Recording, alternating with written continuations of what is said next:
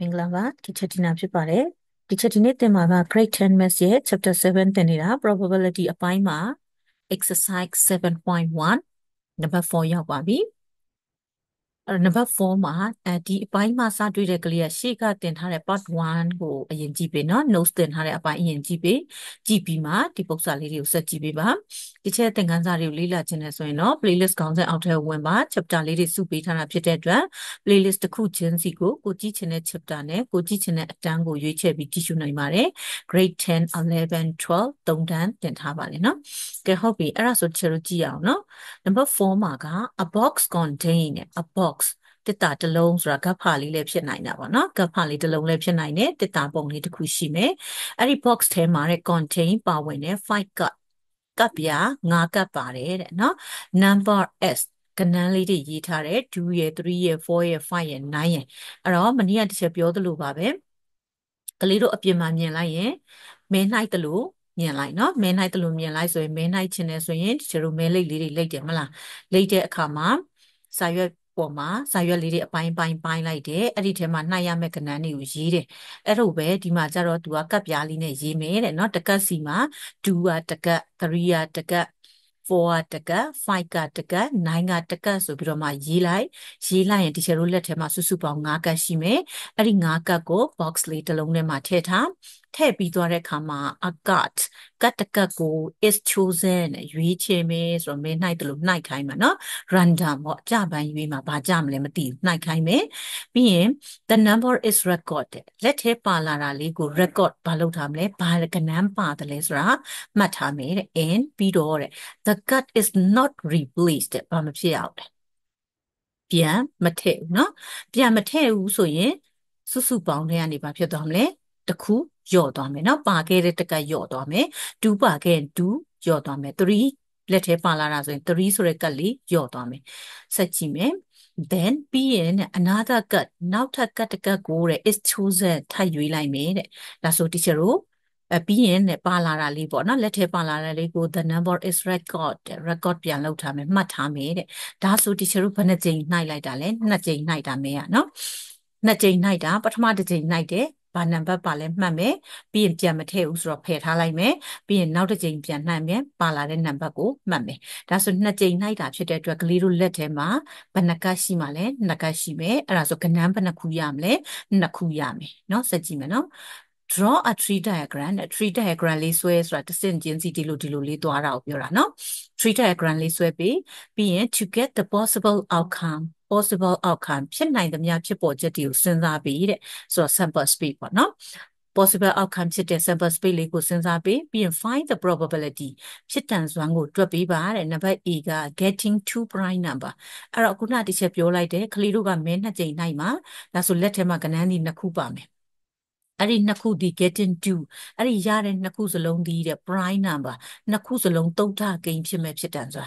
နော်သုဒ္ဓကိန်းဖြစ်မဲ့ဖြစ်တန်စွာနံပါတ် B မှာ getting to odd number ပါလာတဲ့နှစ်ကစလုံးဒီ to odd number နှစ်ကစလုံး odd မကိန်းဖြစ်မဲ့ဖြစ်တန်စွာနံပါတ် C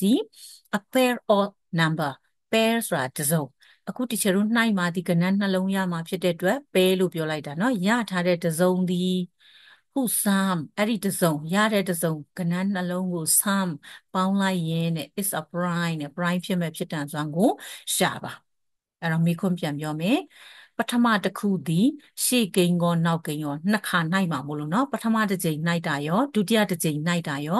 နှစ်ခုစလုံး prime သုဒ္ဓကိန်းဖြစ်မဲ့ဖြစ်တန်စွမ်းဒါကပထမကောဒုတိယကောမကိန်းဖြစ်မဲ့ဖြစ်တန်စွမ်းဒါကပထမနဲ့ဒုတိယကို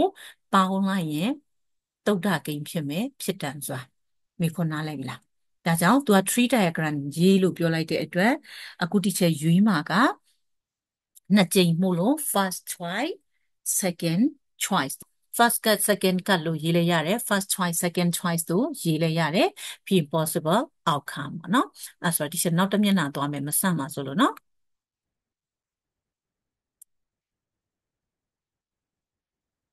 first cut second cut နောက်မှာဘာလာမလဲ possible outcome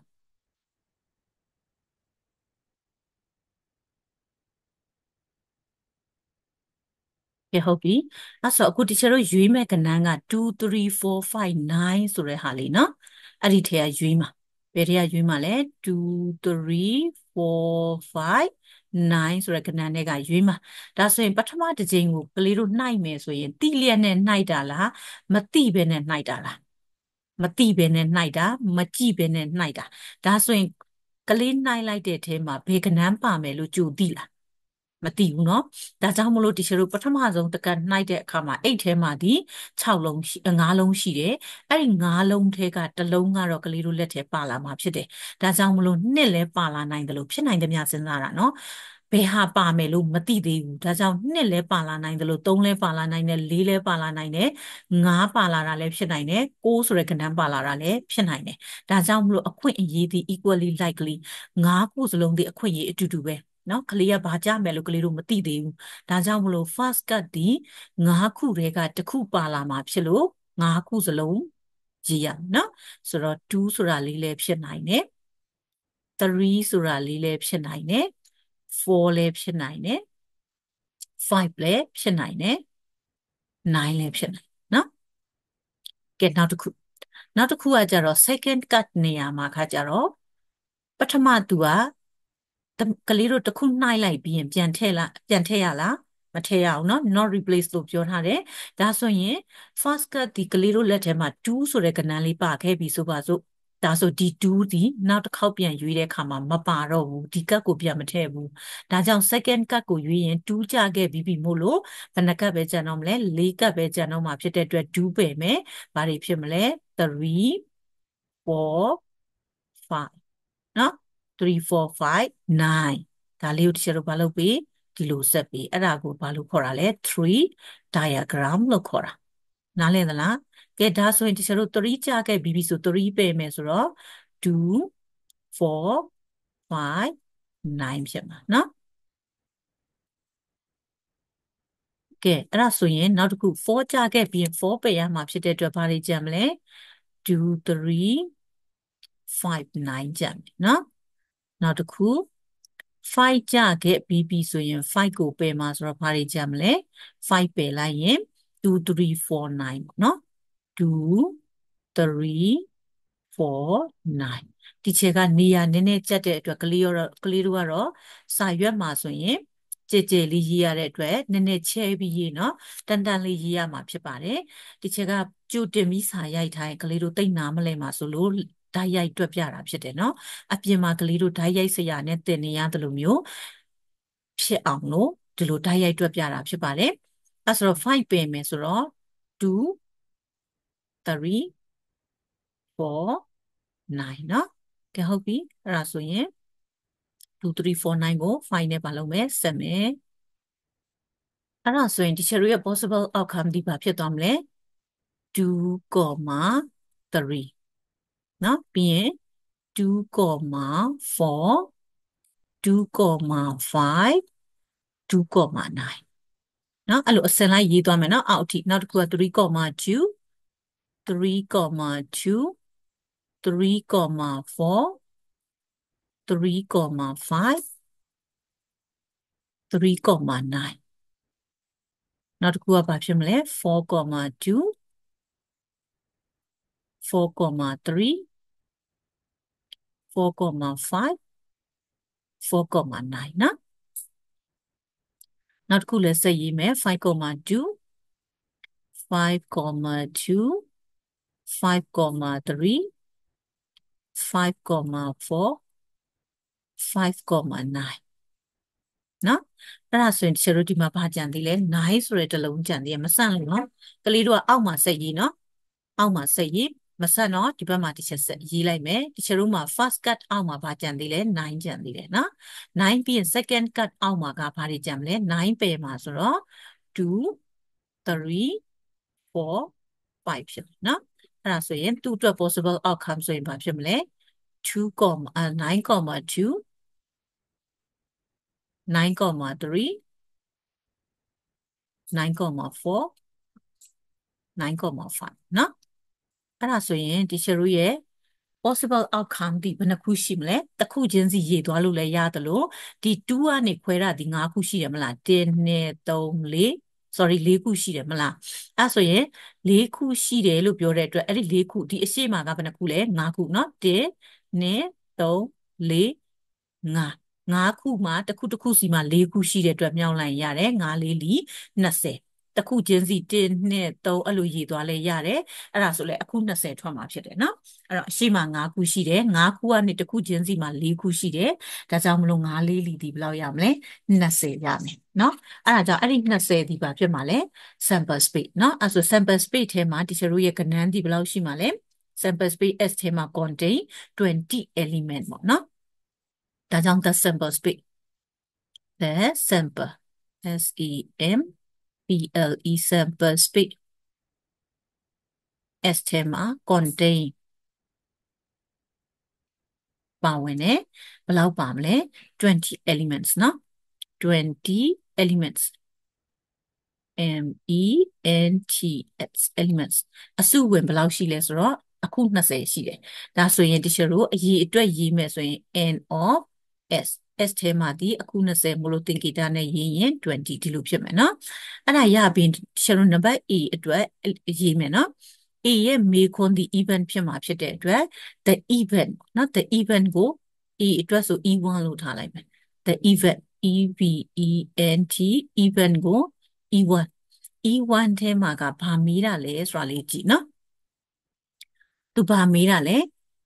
2 prime နော်ရှေ့ရောနောက်ရောဘာကိန်း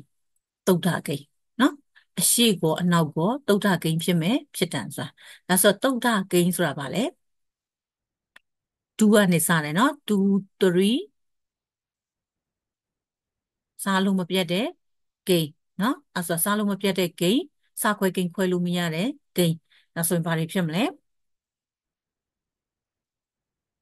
2 3 5 7 9ပါလားမပါဘူးเนาะအဲ့ဆိုတော့ဘာတွေဖြစ်မလဲဆိုတော့2 3ဒီထဲမှာဆိုရင်ရှေ့ကောနောက်ကောလို့ပြောတဲ့အတွက်ရှေ့မှာ2ယူမယ်3ယူမယ်သုဒ္ဓကိန်းဆိုတော့5ယူမယ်เนาะ2 3 5 7ဆိုတော့7မပါဘူးဆိုတော့ရှေ့မှာ3ခုရှိမယ်အနောက်မှာအဲ့ဒီ2 3 5ထဲကနေနောက်ကလည်း2 3 5ဖြစ်တဲ့ဟာရွေးမှာဆိုတော့3နဲ့5ဆိုတော့2ခုရှိမှာပထမတစ်ခုเนาะနောက်တစ်ခါဒီ3နဲ့စတဲ့ထဲမှာလည်းနောက်ကိန်းကိုသုဒ္ဓကိန်းရွေးမှာဆိုတော့2နဲ့5ဒါဆိုဘယ်လောက်ရှိမလဲသူ့မှာလည်းနှလုံးရှိမယ်တခါဒီ5မှာပေါ့2နဲ့3ဆိုတော့သူလည်းနှလုံးရှိတယ်ဒါဆိုရှယ်လုံးမှာစုစုပေါင်းဘယ်နှလုံးရှိမလဲရှေ့ကောနောက်ရော prime ဆိုတာဒီဘယ်နှလုံးတွေ့လဲ6လုံးတွေ့တယ်เนาะအဲဆိုတော့2.3 2.5 3.2 3.5 5.2 5.3ရမလားအဲ့ဒါကိုတီချာတို့ခုနကဒီ event မှာရေးမယ်နော်အဲ့တော့ number အနေနဲ့ရေးမယ်ဆိုတီချာတို့ပထမတစ်ခု E1 ထားတာဖြစ်တဲ့အတွက် n of E1 နော် n of E1 equal to ဘယ်လောက်ဖြစ်မလဲ6လုံးမို့လို့6ဒါဆိုရင်သူ့အတွက် probability ကိုတွက်လို့ရသွားပြီနော်သူ့အတွက် probability တွက်မယ်ဆိုဘာဖြစ်မှာလဲ6ကို20နဲ့စာ6 by 20ပေါ့နော်အဲဆိုတော့ probability တွက်မှာမို့လို့ဘာဖြစ်သွားမလဲ Bမေးတာက getting to prime number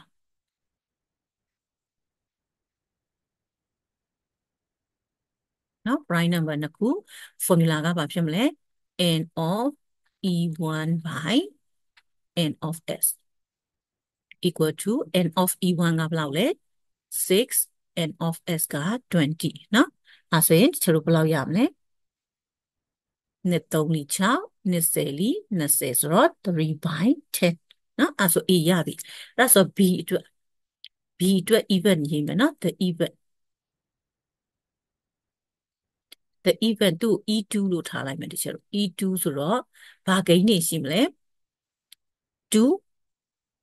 odd number ရှေ့လဲမဂိမ်းနောက်လဲမဂိမ်းเนาะဒါဆိုတချို့ဒီမှာအစိမ်းနဲ့ချစ်ပေးမယ်เนาะမဂိမ်းဒီရှေ့ရမဂိမ်းဆိုဘာဖြစ်မှာလဲ359เนาะမဂိမ်းဒီ359ဒါဆိုရင်အနောက်ကလည်းမဂိမ်းရွေးမယ်ပေါ့เนาะမဂိမ်းရေးမယ်ဆိုရင်ဘယ်နှလုံးရမလဲ359ရှေ့က359ဒါရှေ့မဂိမ်းအဲ့ဒီရှေ့မဂိမ်းနဲ့နောက်မဂိမ်းနဲ့တွဲရမှာဆိုတော့နောက်ကမဂိမ်းဒီတဲ့ဘာဖြစ်မလဲ59 ဒီမှာလဲဘာဖြစ်မလဲ3 9ဒီမှာ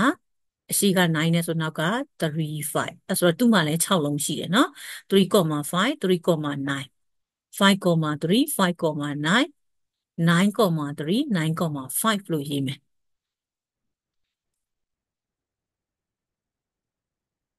ရပြီနော်အဲ့ဆိုဒီချက်အမှရေးလိုက်ပြီဆိုသူ့ရဲ့စုစုပေါင်းရေးမယ်ဆိုတော့ n of e2 ပေါ့နော် e2 စုစုပေါင်းဒီဘယ်လောက်ဖြစ်မှာလဲ6လုံးမယ်နော်သူလည်း6လုံးမယ်အဲ့ဆိုတော့ p ဆိုပြီးတော့ဒီချက်တို့ probability ကိုမေးခွန်းကောက်မယ် getting to odd number နော် getting getting to odd number getting to odd number ဆိုတော့ဘာဖြစ်မှာလဲ formula က n of e2 by n of s အဲ့ဆိုရင်ဒီလိုဘာဟုတ်ပါနဲ့စားပဲလေ6ကို20နဲ့စားမှာပဲဆိုတော့3 by 10ပဲရမယ်ဒါက a နဲ့ b ပြီးသွားပြီအဲ့တော့ c ကိုကြည့်မယ်နော် c ကကျတော့နှစ်ခုပေါင်းရင်သုဒ္ဓဂိမ်းနဲ့နော်နှစ်ခုပေါင်းရင်သုဒ္ဓဂိမ်းဒါဆိုဒီလိုနှစ်ခုပေါင်းမယ်ဆိုတော့လိုက်ကြည့်မယ်နော်နှစ်ခုပေါင်းရင်ဆိုတော့2နဲ့3ပေါင်းငါကသုဒ္ဓဂိမ်းဟုတ်လားဟုတ်တယ်နော်2နဲ့4ပေါင်း6ကသုဒ္ဓဂိမ်းမဟုတ်ဘူး2နဲ့5နဲ့ပေါင်းတာခွန်ဆိုတော့သုဒ္ဓဂိမ်း2နဲ့9နဲ့ပေါင်းတာ17ဆိုတော့သုဒ္ဓဂိမ်း3နဲ့2နဲ့ပေါင်း5ဆိုတော့သုဒ္ဓဂိမ်း3နဲ့4နဲ့ပေါင်းခွန်သုဒ္ဓဂိမ်း3နဲ့5နဲ့ပေါင်း8ဆိုတော့မဟုတ်ဘူး9နဲ့ပေါင်းရင်12လည်းမဟုတ်ဘူး4နဲ့2နဲ့ပေါင်းတော့6ဆိုတော့လည်းမဟုတ်ဘူး4နဲ့3နဲ့ပေါင်းရင်ခွန်ဆိုတော့ဟုတ်တယ်နော်ပြီးရင်4နဲ့5ဆိုတော့9ဆိုတော့သုဒ္ဓမဟုတ်ဘူး4နဲ့9နဲ့ပေါင်းရင်73ဆိုတော့သုဒ္ဓဂိမ်းဟုတ်တယ်5နဲ့2နဲ့ပေါင်းရင်ခွန်ဆိုတော့လည်းသုဒ္ဓဂိမ်းဟုတ်တယ်5နဲ့3နဲ့ပေါင်းတာ8ဆိုတော့မဟုတ်ဘူး5နဲ့9ဆိုတော့လည်းမဟုတ်ဘူး5နဲ့4ဆိုတော့9နော်9နဲ့5နဲ့ဆိုတော့14ဆိုတော့လည်းမဟုတ်ဘူးနော်ဆိုတော့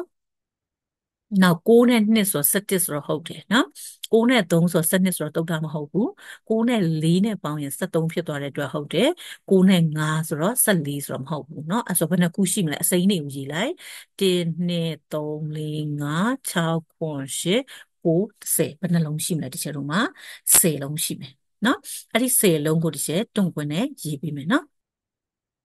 အဲ့ဒါဆိုရင်ဒီချက်ရေးပြီးသွားရင်နော်ပါဝင်တဲ့အရေးအတွက်ဒီ n of e3 ထဲမှာဘယ်နှလုံးပါမှာလဲ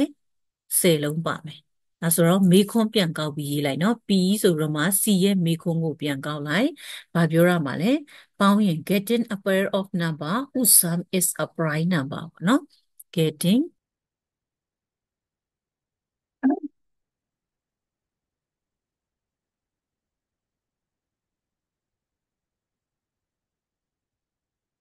ကဲဟုတ်ပြီနော်အဲ့ဒါမေခွန်းပြန်ကောက်လိုက်တာနော် c ရဲ့မေခွန်းနဲ့ဟာကိုပြန်ကူးတဲ့ခွင်းထဲမှာထည့်တယ် n of e3 by n of s n of e3 က10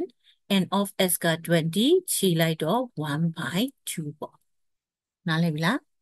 ကဲဟုတ်ပြီအဲ့တော့ဒီမှာတစ်ချက်ပြောချင်တာကဒီ possible outcome ရေးတဲ့အခါမှာဒီမှာအခုဒီချက်တို့ win ပါတယ် comma ပါတယ်နော်